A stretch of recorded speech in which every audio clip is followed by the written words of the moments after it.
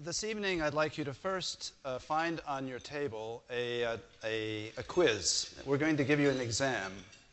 And I would wager to bet that on this sheet, you'll find on one column the allergen families we will talk about in very fine detail. And in the other column, you'll find the allergenic components which match with the families. We've selected those allergenic components that, in fact, you will probably encounter in your discussions and in your considerations as you move to incorporate components into your diagnostic testing. And as I go through my presentation, I'd like you to match the family with the allergenic components, and hopefully at the end, you will be prepared when you either take your re-examination or your initial board examination to know which families these components reside in, and in preparation for the emergence of these issues into the exams which you'll ultimately see in the near future. So I have three objectives for today. First, I'd like to review the rationale and the allergen family nomenclature. And then I'd like to examine briefly the technology that we currently have in setting the stage for the subsequent two presentations, which will talk about specific details and applications of components in your diagnostic testing. And finally, I will overview an area that they will not cover, which is really the implications of components to pollen allergy assessment, as a way of sort of broadening the perspective a little bit. So let's talk about the rationale and the allergen family nomenclature. Molecular-based allergy diagnostics, also known as component resolved diagnostics, allow you to map the allergen sensitization pattern of the patient at the molecular level. And we use both natural and recombinant allergenic molecules or components instead of allergenic extracts. And as you know, of the 1,300 or 400 allergen extracts you have available, only 19 are standardized for skin testing. So they're really little black boxes. And what the components are allowing us to do is to dissect out the immune response more effectively than, in fact, what we can do with the extracts themselves. We will be talking strictly about in vitro technology, since you can't use components, at least in the United States, for skin testing. Now, the rationale is really to increase the accuracy of allergy diagnosis and prognosis by the use of components. And we do this by resolving or distinguishing between genuine and cross-reactive sensitization in polysensitized individuals. And in food allergy that we will hear later in detail, it facilitates the assessment in some cases of the risk of severe versus mild reactions, and in doing so can reduce to some extent the need for oral allergy challenges. Finally, in certain cases, it allows you to identify patients and triggering allergens as you plan better targeted immunotherapy. Now, the 1990s really were the period when we moved into the molecular world, and it really began in Vienna or in Europe with Rudy Valenta presenting the initial diagnostic recombinant allergens in panels. And the WHO with the IOIS got together and basically decided on a nomenclature. The first three letters of the genus and first letter of the species define the allergen specificity, followed by a number. And the reason why you might find this somewhat confusing is because the numbers represent those allergens as they sequentially were identified, and they don't have a particular significance with regard to family. So, for example, for cat, we have Ph.D. which most all of you know about, but we also have Ph.D. through Ph.D. And as you'll hear later, the lipocalins are a very important part of the animal allergen component world, which you'll find primarily in furry animals, but not in pollens and molds. The allergenic molecules are then classified into protein families according to their structure and their protein and their function. The different molecules share common epitopes, and some other molecules have unique epitopes which are truly significant or unique markers for that allergen specificity. If you look at the structural database for allergenic proteins that was mapped with the protein family database, you come up with a total of about 12,000 protein families that exist in our knowledge base. Of those, 236 of the families we believe have allergenic proteins associated with them, or 2%. And of these, 31 of the families contain multiple allergenic proteins, which we consider homologs or orthologs. So the allergens really comprise a very small fraction of the protein families of all of the protein biological families, and they are defined into certain families based on their biological structure and their function. They all share some basic common properties, and as Rob Albertsen from the Netherlands has shown us, most any protein can be an allergen, but all proteins are not allergens because either they're not pervasive or abundant in nature, or they're not stable to processing or digestion. Most allergens tend to aggregate or form polymers, so they are very good at cross-linking molecules on surfaces of cells like mast cells and basophils. And in terms of biological functions, they share either defense or transport, such as for lipid transport or calcium transport. It's important to remember that not every member of the protein family that we'll talk about is allergenic or cross-reactive. Now, I will approach the 9 allergenic families systematically, going from those that are most labile or least likely to induce a severe allergic reaction, such as the profilins and albumins, to those that are the most stable to digestion and heat, and those are the lipocalins, the storage proteins, the parvalbumins, and the tropomycins. And we're going to go systematically through this, and I hope that you will, at the end, have some model allergen specificities you can link with each one of these families. Let's talk about the profilins first. The model example is BETV2 from birch and Phil.P.12 from timothy grass. Those are allergens that will come back in our final discussion as it relates to cross-reactivity in pollens. Now, profilins are really actin-binding proteins found in trees, grasses, weeds, and in foods. So they are very, very broadly represented across many of the pollens and the food of plant origin. They function as a dynamic to address the dynamic turnover and restructuring of the actin cytoskeleton. They are very reasonably sensitive to heat and digestion, and especially to cooked foods. So cooked foods are often tolerated.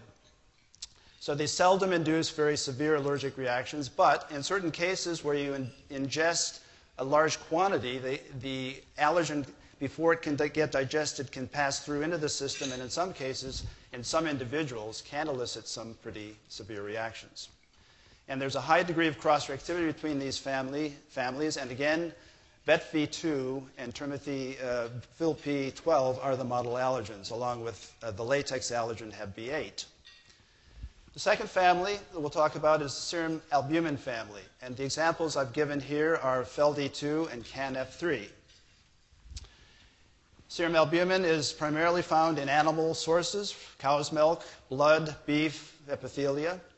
It's a plasma carrier, nonspecifically binds hydrophobically to steroid hormones and transports proteins, and also maintains the osmotic pressure.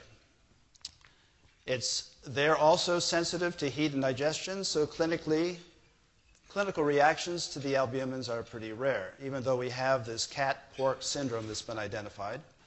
And there's a high degree of cross-reactivity among the species of this family, illustrated again by cat, FeLD2, and dog, CANF3. Third are the pathogenesis-related proteins, the PR10 families, which are possibly the most interesting because they're so broadly cross-reactive with each other.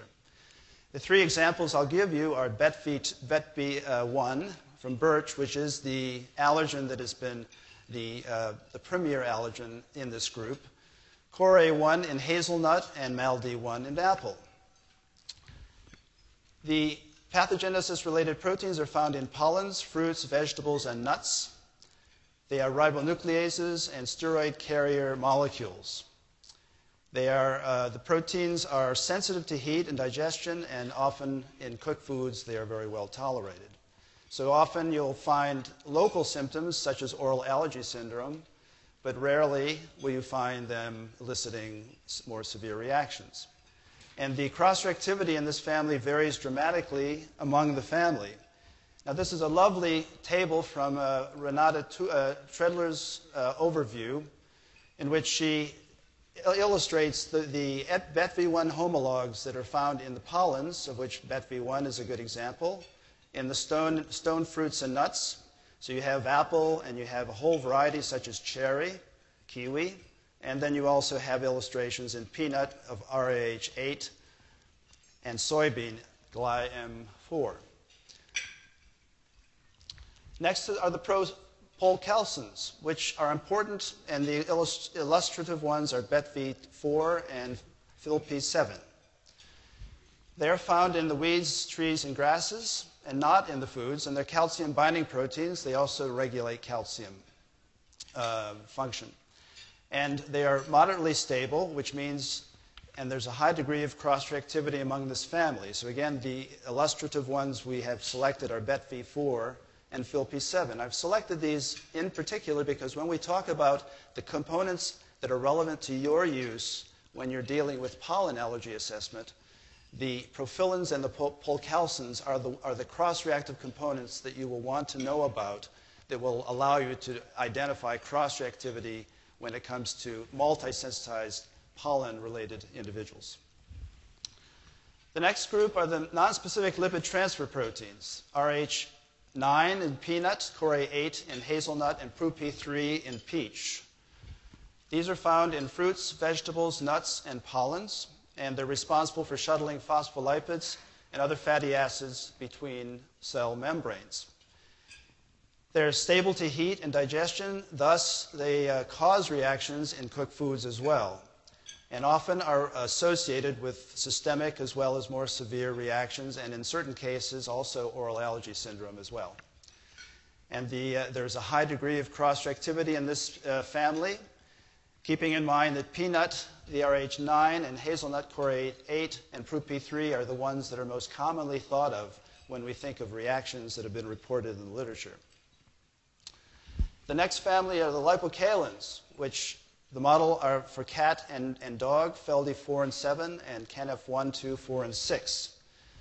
These lipocalins are found pretty strictly in furry animal sources, and they transport small hydrophobic molecules such as steroids, retinoids, and lipids. They're stable proteins in animals, and the degree of cross-reactivity does vary among the families.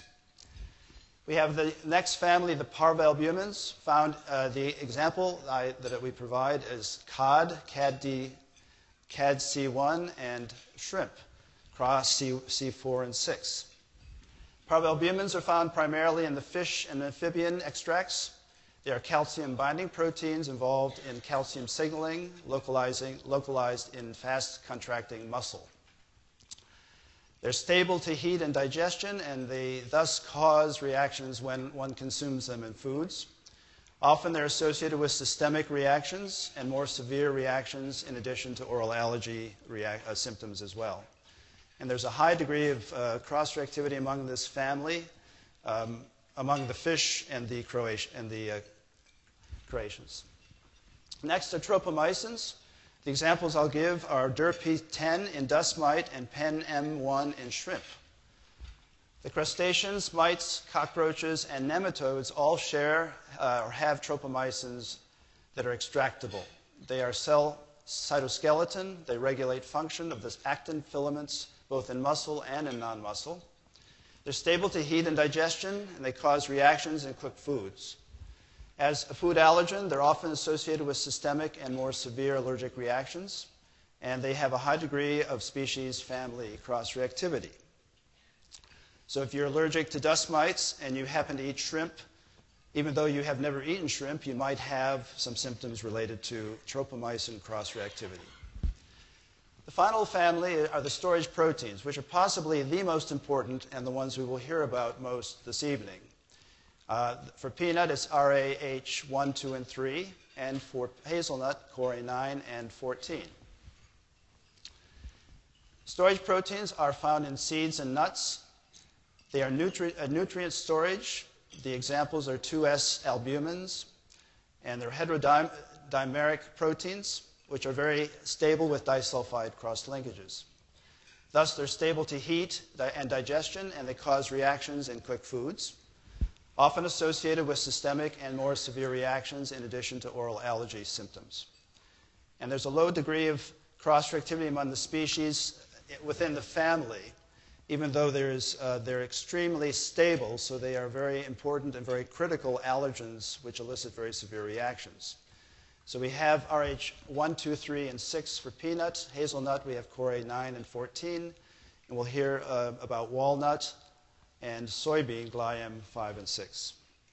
So after you finish marking up your sheet, it should look something like this. And if you can see the little lines, hopefully this will help you or give you some initial thought in preparation for when these exam questions come up for at least the fellows taking the board exams in the future. And the components, the allergenic component families will ultimately emerge into the board exams because of their clinical relevance and their more common being published in the literature. Now let's talk briefly about technology. Here we have the 3 autoanalyzers which have been available for many years to measure IgE antibody in a singleplex mode where we measure individual allergenic components.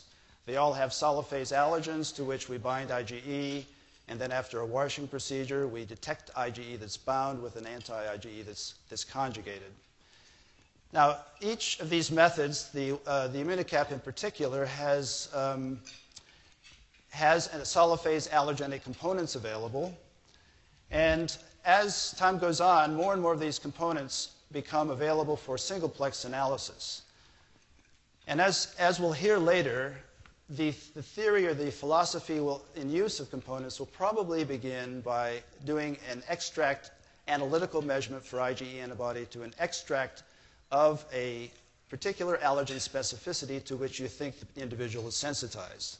So if you suspect peanut, you might initially measure IgE antibody to peanut and follow that up with IgE antibody to Rh 1, 2, 3, 8, and 9, which are available on the singleplex assay. Later in 2000s, we actually had the Viennese group nicely put the allergen components into a matrix on a chip and made a very remarkable technology called the ISAC, which is the aminosorbent allergen chip. And this chip is illustrated here in simplicity. Basically, you take 30 to 40 microliters of serum, and you pipette it into one of the small squares in a chip that has four locations. Each of these squares contains allergenic components in triplicate to 100 and now 112 individual allergen specificities. If IgE is present, it binds to the solid-phase allergen.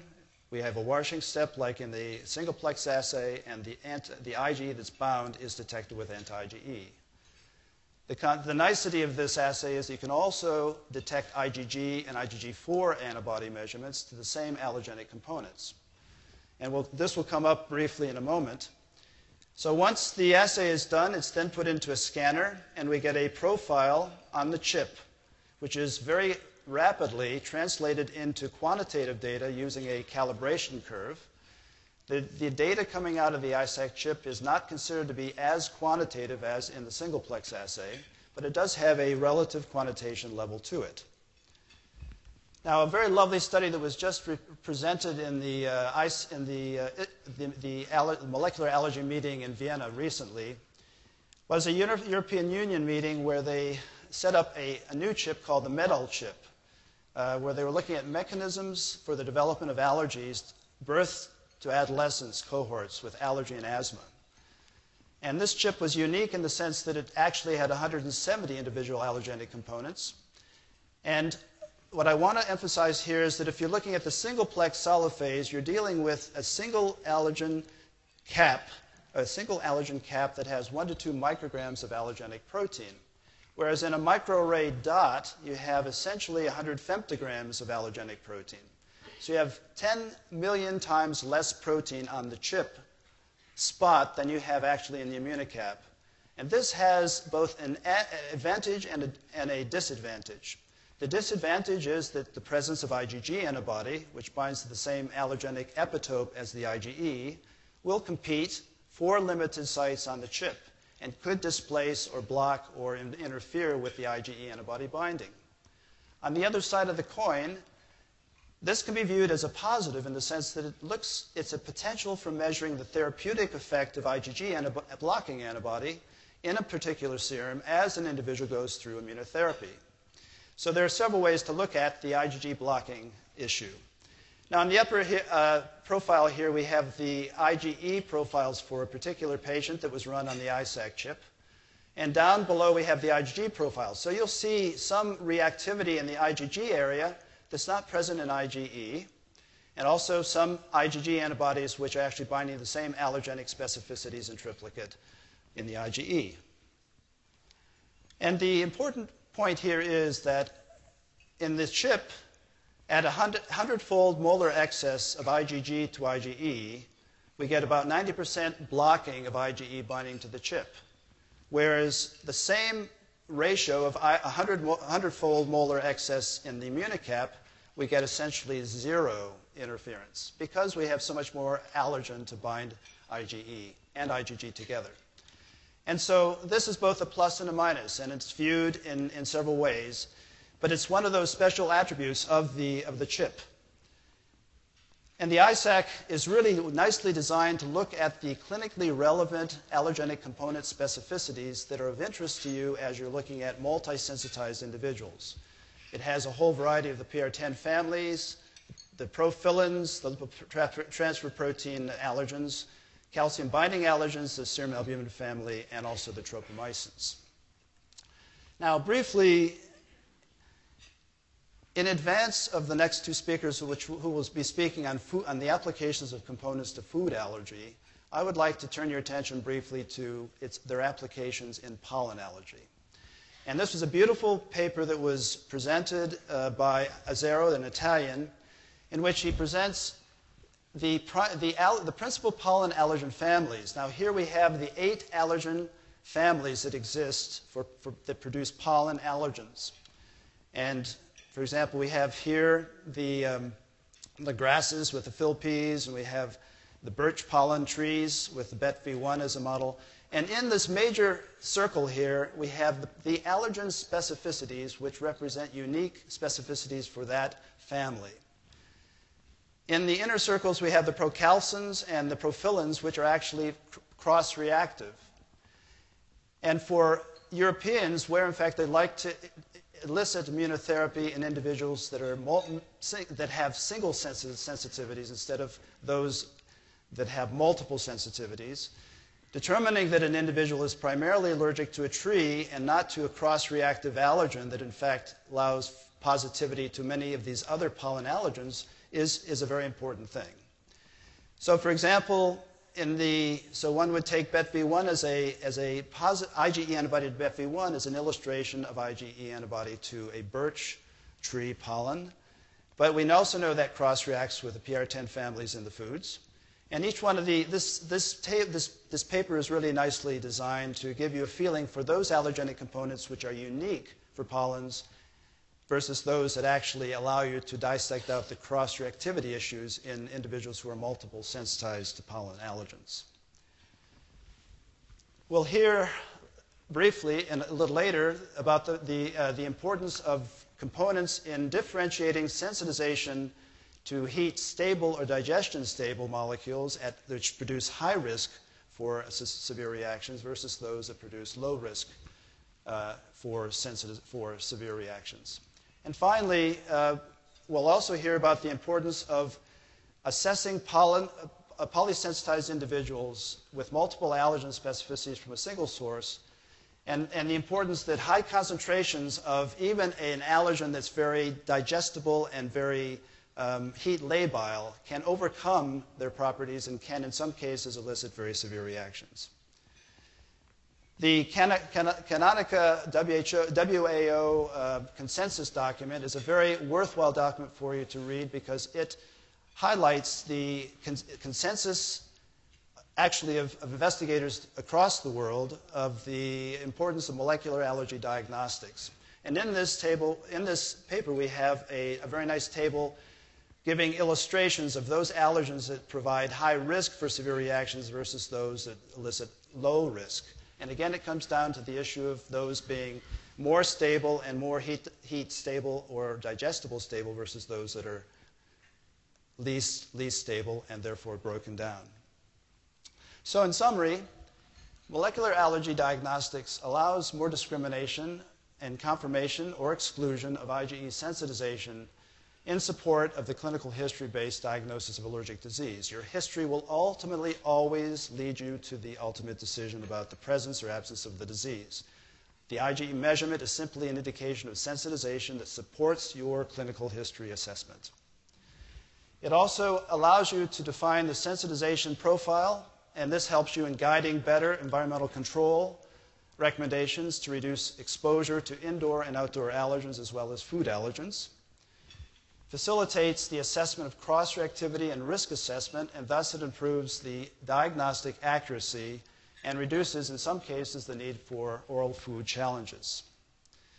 And finally, it allows you to better discriminate those allergen specificities that are important for treating the individual for allergen immunotherapy. So with that, I'd like to close, and thank you very much for your attention.